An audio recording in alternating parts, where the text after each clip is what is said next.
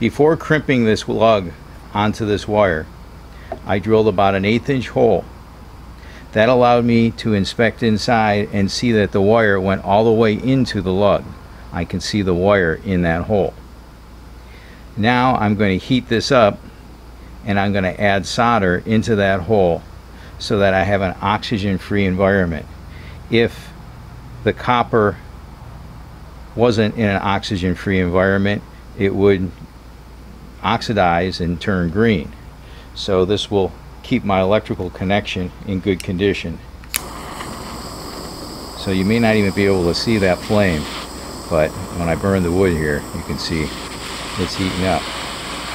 So I just heat the lug up, get it nice and hot, and ooh, it's hot. And I can just feed solder into that hole.